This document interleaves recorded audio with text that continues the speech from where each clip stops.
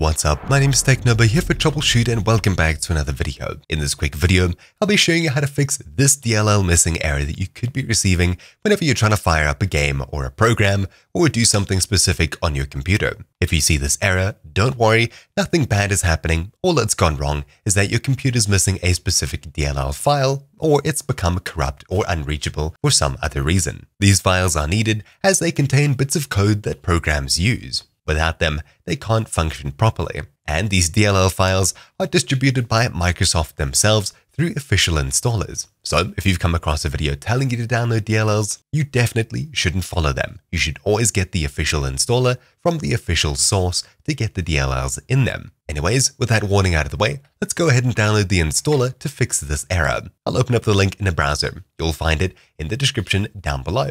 You should see a page that looks something like this. Simply scroll down and click the orange download button. Then a file will be downloaded onto your computer. This is the DirectX End User Runtime installer.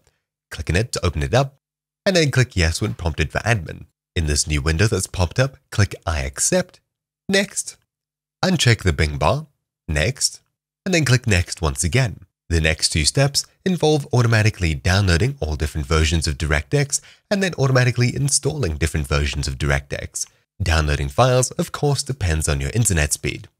Then the second step, installing components, depends on the speed of your computer, hard drives, etc. Then it's done. All you need to do is click finish. At this point, you should be able to fire up games and programs that you were having issues with previously, but if you're still getting errors and issues, make sure to restart your computer and then try the games and programs once more. But anyways, that's about it for this video. Thank you all for watching. My name's been TechNoba here for Troubleshoot, and I'll see you all next time. Ciao!